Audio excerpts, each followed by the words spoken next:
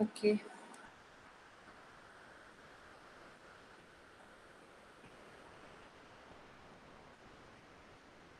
Good morning, everyone. So today again we are meeting for the next class. Yesterday we have done, different kinds of forest applications using different kinds of geospatial tools. Now, with the help of these tools, how we can go for the forest resource information system, making of that, and then how we can go for the forest management information system. Okay, so let's discuss one by one. So here we will be studying different parameters which are taken into consideration for the forest research information system. And then we are also going to study the application which are there in different habitat suitability mapping with their parameters. So with the help of different case studies we will be seeing these kind of things. So let's discuss what is forest resource information system. So when we are talking about the forest resource information system, and it is a system where we are trying to incorporate different data sets which are related to uh, the various parameters of forest layers, like uh, yes, like the different kinds of forest layers which are helpful in different plannings, implementation and monitoring of different forest objectives. So the forest resource information system is envisaged as an integrated system which will be used to support any kind of planning, implementations of different layers, and monitoring of different objectives which are related to different kinds of forest management related activities. So forest resource information system, basically it focuses on the integrated approach where we used to have a sort of tool where the plannings, implementations of those plannings, and different kinds of monitoring which are based on different objectives which are actually related to the different management related activities is considered. The Forest Management Information System, which is also called as FMIS, can be used for the strategic, tactical, and operational planning and implementations, and yes, of course, the control in and across the administrative units of the different levels of organizational hierarchies. Okay, so this forest information system, basically it has different kinds of strategical planning under it, tactical planning under it, and different kinds of operational plannings which are helpful in different administrative levels at different hierarchical structures of their ranking. Okay, so as we know that we have different hierarchical structures starting from a forest guard to PCCF level, and on the other hand, if you see in case of different ministries, especially MOEF, which is basically deals with this forest resources. There also we have different ministers, different level of politicians who are also into the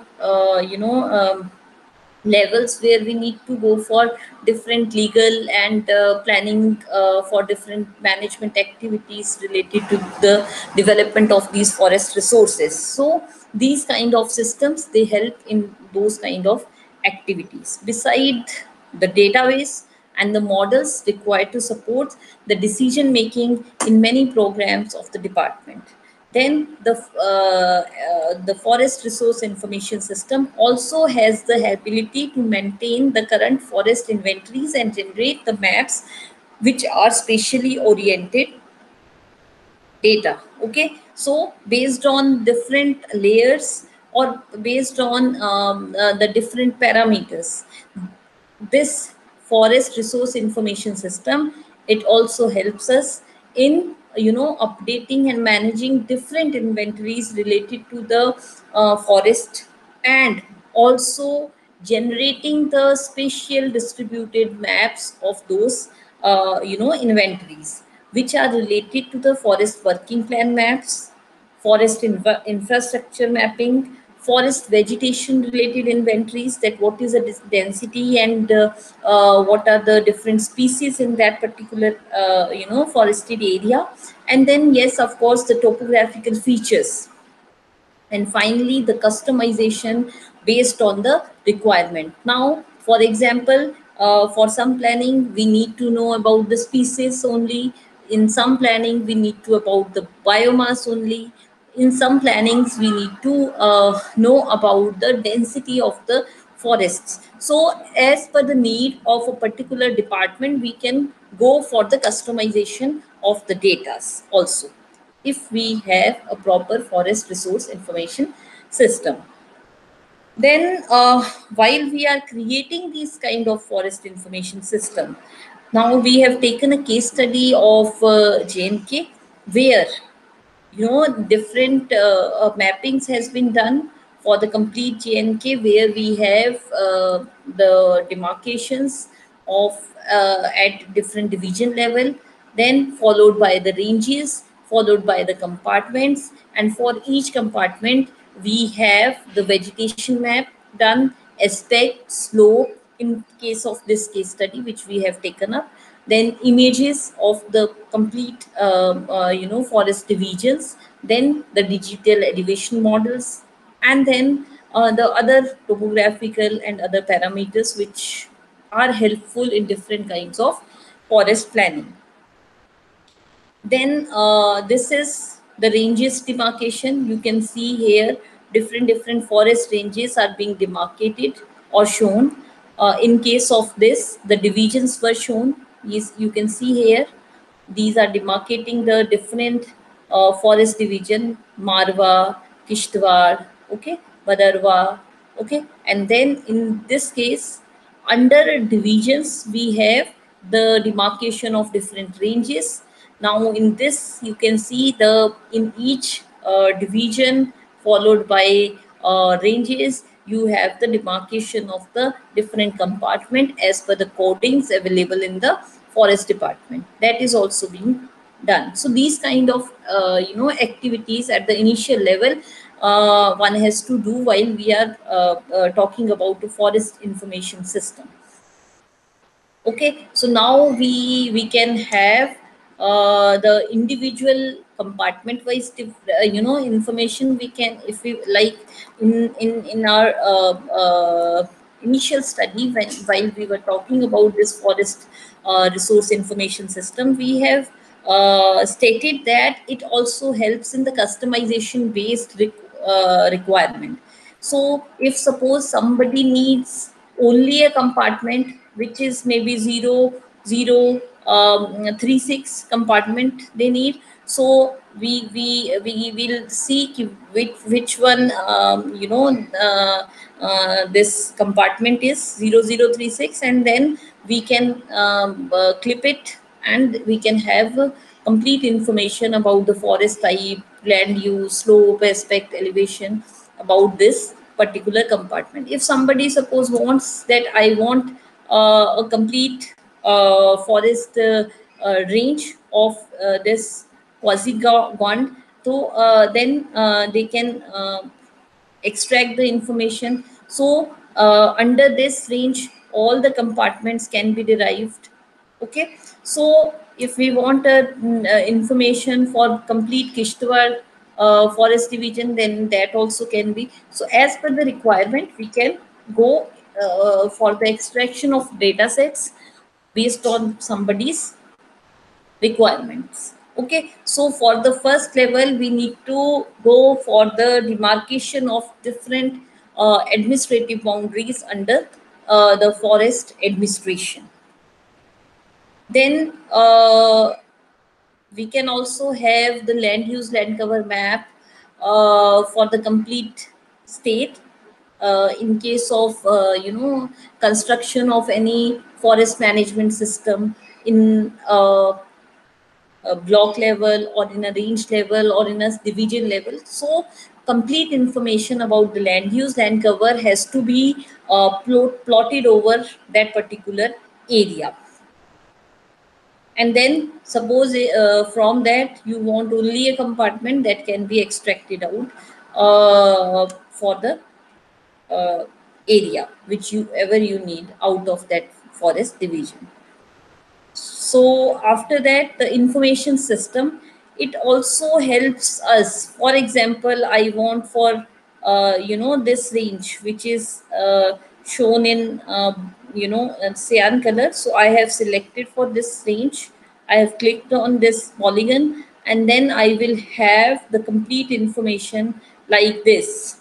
Okay, you can see its shape is like polygon. Then this is the complete spatial information of the uh, particular compartment of this. Okay, so from here, this drop down, I can select for compartment. If I will click for compartments, here all the compartment boundary will be highlighted.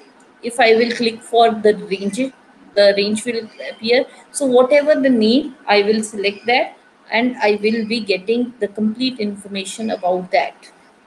Then this is the overlaid of the compartment over the satellite image. Okay, so each and every compartment is being plotted over here. Now whatever thing you want to highlight, you have to click that. So right now, because image is highlighted and the dam and white hill shade, they are below this. So if I will uncheck it, then I can able to see all those things. Now this is all the compartment. They are overlaid with the compartments file, and then we can have each and every compartment's idea about their elevation. Okay, then this is with the slope, we have overlaid all the compartments. Now for each and every compartment, we can have an idea about the slope also. Okay, so we based on these activities, we can have rough idea about a particular slope, that a particular compartment, that what kind of forest. Suppose I'm clicking on this, so this may have very degraded sort of forest. But if you see here in this, so here we have dense sort of forest. Okay, so based on this elevation or dam, I can see that these are the areas which are having very plain sort of uh, uh, a- uh, slope, and wherever the green or sky blue or these kind of colors are there, they are denoting the high elevated areas. So we can have an idea about the distribution of forest, or rough idea about the things. Then about the aspect also, we can have an idea about the humidity content, the moisture content, as the south is the slope which is having the direct rays of the sun on that direction. So we can have an idea that in southern parts we have more dry types of forest, or there are more chances or of forest fires. So these kind of analysis we can see based on this. Then slope also, in higher slopes there will be challenge to get into, because due to high slopes there may be chances of inaccessibilities of different things. Okay, so after that we can also have infrastructure develop, demarcation of the different wildlife, different nature parks, different national parks. Okay, all those kind of things can be plotted over the different compartments or different ranges or different divisions. Okay, so here we have tried to tell about the different administrative areas. Okay, in particularly Dachigam National Park. Okay, so these are the different areas where we have the administrations set up are there. Maybe they are the headquarters of different ranges or different compartments are being set up here. Okay, so different administrative boundaries or administrative officers, they are sitting in different parts of here. Okay, that now these administrations, they include the forest rest house, enclosures of animals, then forest checkposts, then forest bridges, then the forest timbers depots, then the forest nurseries.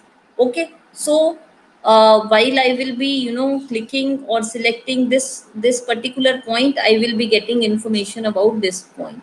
So what this so I have we have matlab, through this case study we have also tried to have an information about the infrastructures in the Dachigam National Park of JNK. Okay, then the multiple layers, they are being plotted over this. So we have opened the different vegetation layer along with the hillshade in that particular area, along with the drainage network. So we can have an idea about the various drainage orders, various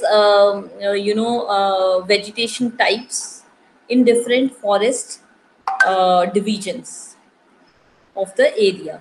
So we can have the overlay of different multiple layers.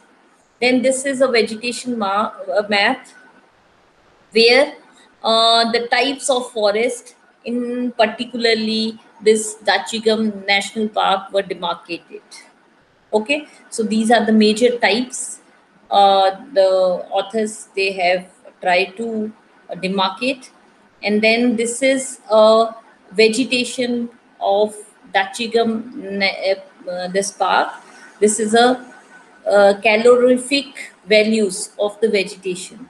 Okay, so they are very high in case of this fir and cal forest. Okay, and this is the values. So this map is showing different values of vegetation. And then this is a slope map of the area. Okay, this is a elevation. This is the slope map.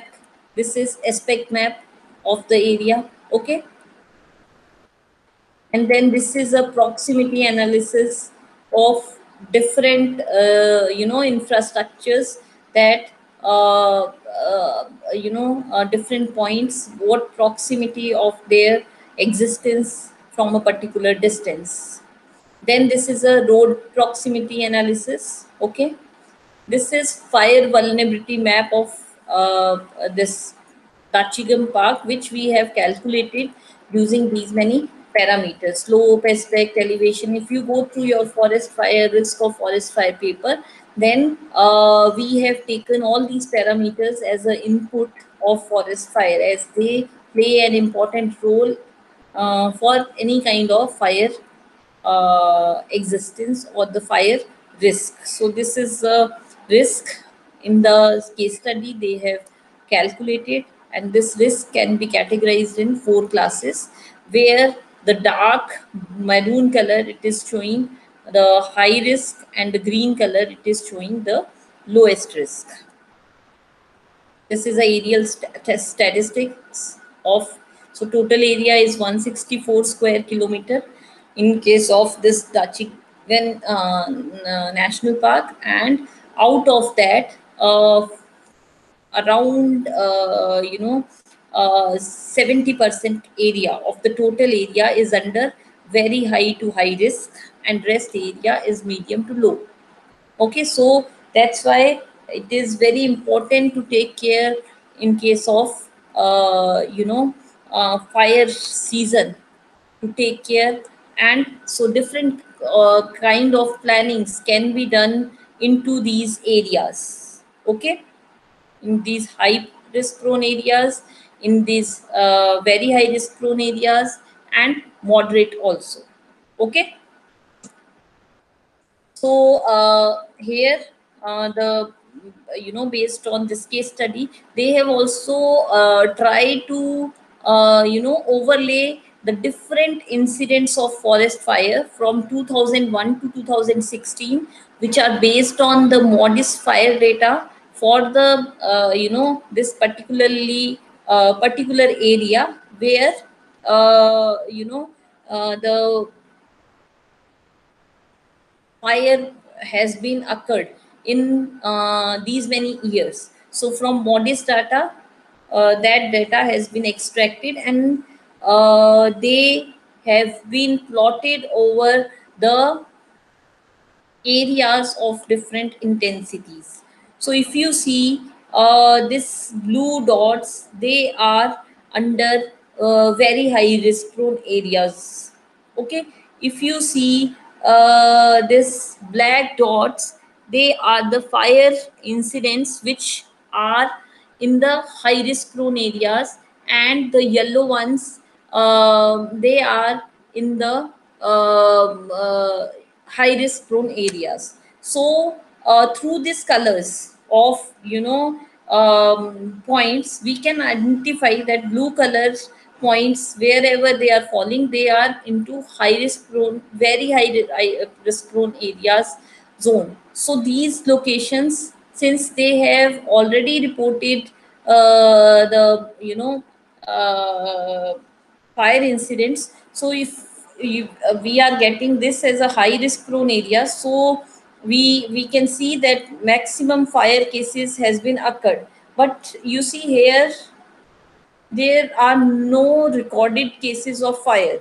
So it doesn't mean that we can ignore that areas. Okay, so we need to go for the planning, because you don't know if you have stopped taking care of these areas.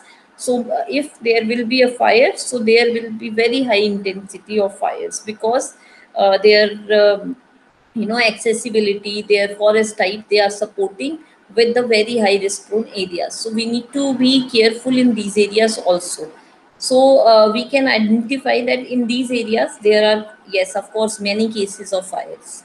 Okay, so you can also quantify your datas or your maps based on these kind of activities, and you can quantify your study based on the incidents which took place in the previous eras. Now this is the fire locations from 2005 to 16. Okay, so you see these fire incidents were controlled as compared to the incidents in the previous map. Okay, so these are the different applications of these forest information systems. So if we have the mapping done as per the hierarchy of fire risk, and the incidents plotted over there, wherever the fire incidents have been took place, so we can quantify, and we can go for the further planning for controlling the fires into those areas. Clear? Then we have GIS and remote sensing for wildlife. So when we are talking about the remote sensing and GIS for wildlife, we have first thing which we can perform, the monitoring of vegetation status of national parks and sanctuaries, 100 national parks and 500 wildlife sanctuaries, which consist of 5% of protected land. Okay, so we first thing which we can plan with the help of GIS and remote sensing in case of wildlife vegetation status, which is again required for the other activities into the forest activities also. Then we can go for the wildlife habitat mapping, we can go for the eco-sensitive zonations, we can go for the wildlife census, we can also plan for the habitat suitability index, because in nowadays in many studies you will be finding that there is a human or habitat conflict related cases are coming up because of the encroachment of human into the habitat areas of different species. So we can go for the suitability index, and we can, on the same hand, we are also finding that the various species, they are becoming endangered species because of a continuous loss of those species in two different forested areas. So we need to take care of those wildlife, so that they can be protected, and we can also plan for their suitability, habitat suitability mapping, in case we have to go for any kind of land use change as far as the forest is concerned. Then carrying capacity analysis, then remote sensing in national park and wildlife sanctuary. It also helps in different kinds of management plan preparations for different wildlife and national parks. And finally, the monitoring of corridors for the wildlife migration. Okay, so these are the different activities which we can plan with the help of remote sensing and GIS in better way. Okay, in which the monitoring of vegetation status is main, wildlife habitat mapping is again, then eco-sensitive zonation mapping, the monitoring of different corridors of wildlife migrations, their management plan preparations, carrying capacity analysis, and habitat suitability mapping. Okay, so then we can also go for the eco-sensitive zonations. How we can go for that? We can map different wildlife sanctuaries, national parks, and etc. Now, through this case studies, this eco-sensitive areas and their boundaries have been demarcated. Okay, so these are the different eco-sensitive areas. Mapping has been done, and they has been categorized in eco-sensitive area 1 and 2. Okay, then a 3 kilometer buffer zonation has been created to calculate the sensitivity in and around these eco-sensitive zones. Okay, so 3 kilometer buffer zonation has been performed on the basis of multiple buffers. Okay, then for each buffer, has been created around zero point 0.5 kilometer buffer zone in and around of this Dachigam National Park. Okay, then the land use land cover class was plotted or extracted for each and every buffer, and then the different land use land cover classes were calculated for each buffer. Okay, you see here, for this buffer, the first buffer, the different land use land cover classes are found, which includes the pasture land, the closed forest, the dense scrub, the open forest, open scrub, stony waste, water bodies, and the Dachigam National Park boundary along with that. Then in the study, the land use land cover was calculated for a 0.5 meter kilometer buffer of in and around the park. Okay, so this is the area statistics of that uh, you know uh, uh, park, and this is the most sensitive area. The far the buffer, the sensitivity will be decreasing. So these are the different alpine land use land cover of that 0.5 kilometer buffer, where in the total buffer, 27% area falls under the open forest, and 31% area, which is maximum, falls under the alpine pastures. Then barren land, only 0%. So these are the different land use land cover in this buffer. Then the wildlife habitat mapping can also be done. For that, this methodology in the case study has been followed, where the satellite data, so Survey of India topological sheets, and the DEM data of 30-meter resolution of Ester has been used. From satellite data, the vegetation map was derived. Survey of India sheets were used for the road and drainage map creation.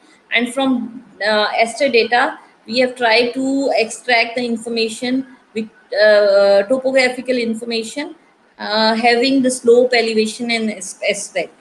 Then, by clubbing all these data, the correlation was, calculated based on the phytogenetic studies of trees and shrubs and herbs, where the sample plot has been taken for different sizes, and then correlation of that has been done on the basis of the feeding sites, bedding sites, seating sites, urination sites, browsing sites has been taken. Then the interpolation of these things has been done, and based on that, we have calculated the habitat use map. Okay. Then after this, the FCC was used for the demarcation of this boundary of the park, and then this is the park. Okay. And different different drainage networks in the park, different roads, different tracking roads of the park has been demarcated. Then this is a roadmap where we the in the case studies, metal and metal tracking packs of A and B category has been categorized. Then the vegetation maps, the complete vegetation was calculated, where the settlement, agriculture, different types of forest, water bodies, snow areas has been demarcated. Then this is the points depicting the whole Hangul sign points in the Dutchingham National Park, where the summer signs of the point and the winter size of the hangul or sign points has been demarcated. So red, they are showing the signs in the summer season, and the green one, they are showing the uh, this thing signs in the winter season. So you can see in half or maybe 70% they falls under in the half of the image, and then on the left hand side you will find that in some winters they have their existence. Okay. Then this is a elevation map of the Dutchingham National Park. Okay, so the data of their point existence has been plotted over this. So you can see that around in summers, their existence is between 28 to 4800 4400 meters of elevation, but in winters their existence, the signs, they exist in 1500 to you can say 2500 meters in the winters. Okay, so while there is a summer, they these hungurs, the signs of their existence, they can be in higher elevation areas. In winters, their signs you will find in the lower elevated areas of that Chingam National Park. Now this is aspect again. In the winters, they have their existence in a particular direction, where you will find east,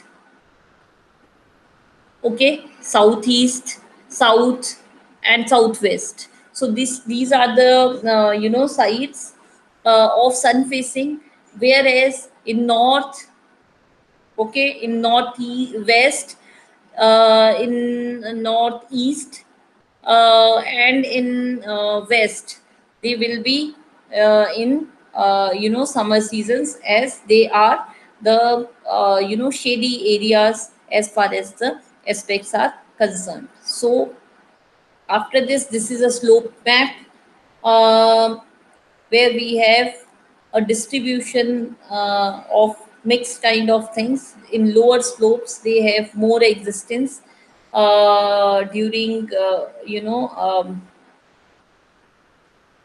summers, and in winters, mostly they are on the little bit higher slopy areas. But generally you will find in the you know normal slopy areas, they will be found in. Then in winter habitat, uh, uh, this is the boundary and the high and low suitability index, if you see. So in winters they would prefers to stay in these areas, and in summers into the right hand side areas, okay, which is based on the different factors or parameters which we have taken into consideration, which includes the slope aspect, elevation, land use, land cover, etc. Okay, so my aim is to show you this kind of studies, that you can also opt for your dissertations and the thesis formation, these kind of problems into different areas. This is a statistics as per the habitats in winter and summer, as per their vegetation classification in summers and winters. Okay, so these kind of analysis you can also go for with the help of different GIS tools, techniques, and overlaying of different layers. So these are the favorable land use, land covers for Hangul in Kashmir Valley. These are the favorable sites as per the elevations are concerned for this Hangul in Kashmir Valley, and these are the, so these kind of studies we can also opt for the different areas of maybe JNK, Himachal, Northeast, etc., or some other areas. So mainly you need to focus on the parameters, on the techniques, how they are being useful for these kind of habitat suitability maps.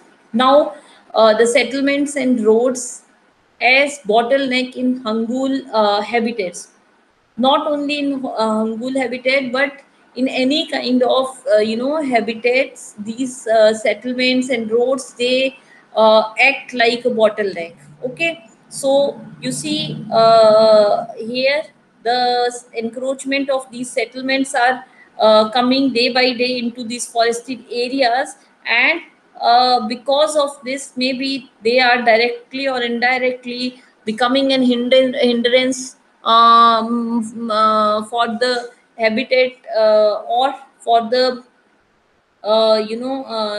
generation or the breeding or the wildlife, uh, you know um, what you can call wildlife is being targeted in terms of their existence and all those kind of things. So we need to take care that their habitats or corridors, they are not being disturbed by these kind of activities into those forested areas. Then potential Hangul corridor in Kashmir valleys. Now these are the here we are trying to tell out the different uh, sites which are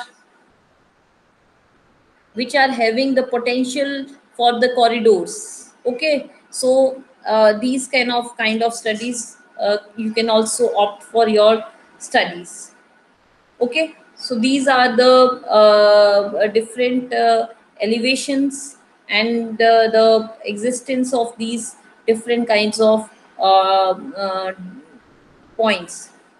Okay, so these kind of studies can also be opt for different habitat suitability and different kinds of mapping. Here you can see different habitats, different hunger sign points, and their existing protected areas, and then the gauze boundaries are being plotted over the satellite image of the Datchingham National Park.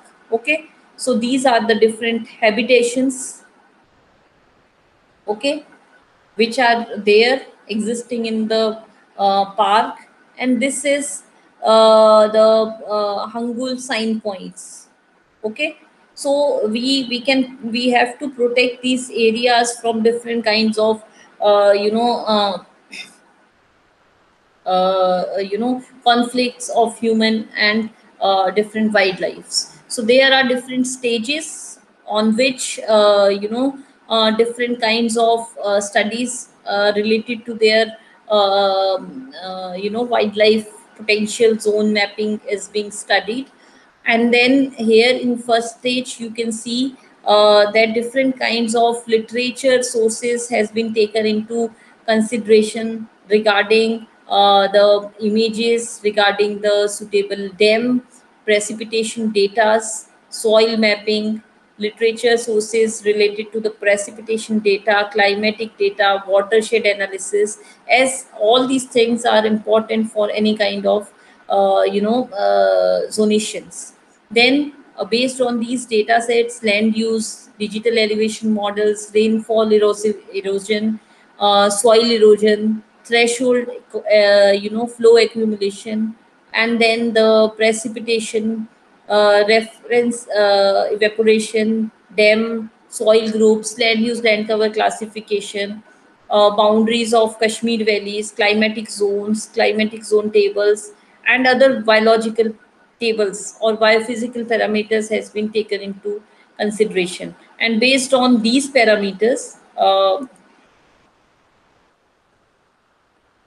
in the case study, the seasonal water yield model was created, and the sediment delivery of the model has been created. And based on that, again, this in stage four, the socio-economic data was also incorporated with this. And finally, as a result, the sedimentation retention service or provision from the household, these kind of studies has been done. Then the sediment retention service provision from the presence of reservoir downstream, dry season base flow service provision, flood reduction service provision, these kind of things has been calculated. For annual soil loss, this is the formula, the Russell equation has been followed. Uh, Now, this is the elevation map of the Kashmir Valley, where the Jhelum Basin was taken into consideration. Now, these are the different sub basins. So, this kind of studies can also be opted for the calculation of different kinds of analysis. So this is the mean annual precipitation map, where you can see from 2081 millimeter, sorry, 281 millimeter to 1346 millimeter rainfall was observed in this Kashmir Valley. Okay, so due to rainfall, the erosionivity index has been calculated, where mgm hectare. This has been calculated. Now you can see this is maximum in the areas where you have red color, and minimum in these areas. Okay, so then we have the soil texture map in the Kashmir Valley. So this is the different types of soil in Jhelum Basin. Soil erosion ability map also has been calculated. So the soil erosion has been found as red color maximum, and the minimum as sky blue color. Then land cover map of Kashmir Valley calculated. Then sediment export map of Kashmir Valley has been calculated. Sediment export map also has been calculated. Sediment retention map. So all these maps which shows the different kinds of erosion related to the sediment, related to the water retention, related to the other losses, has been calculated based on the base maps of those. Okay, so these kind of studies can be initiated for any kind of forested areas. I have shown you a detailed case study of Kashmir Valley, taken up by the few departments of the JNK government. And this the theme or the aim to tell you about this is to make you aware that what kind of studies has been taken up by the different departments for the different kinds of forest studies. Okay, so I hope I have justified my topic by telling you these case studies. And I hope you will be performing these kind of methods or these kind of techniques in your studies with more enhanced way for different areas of the country, so that your studies can be implemented to go for the conservation of these forested areas, along with the various applications like wildlife habitat suitability mapping, or forest fire risks mapping, so that the damage to different forest species, different forest resources can be managed. So with this, I'll be ending to my today's talk, and you all can appear for your quiz through your LMS. Thank you very much.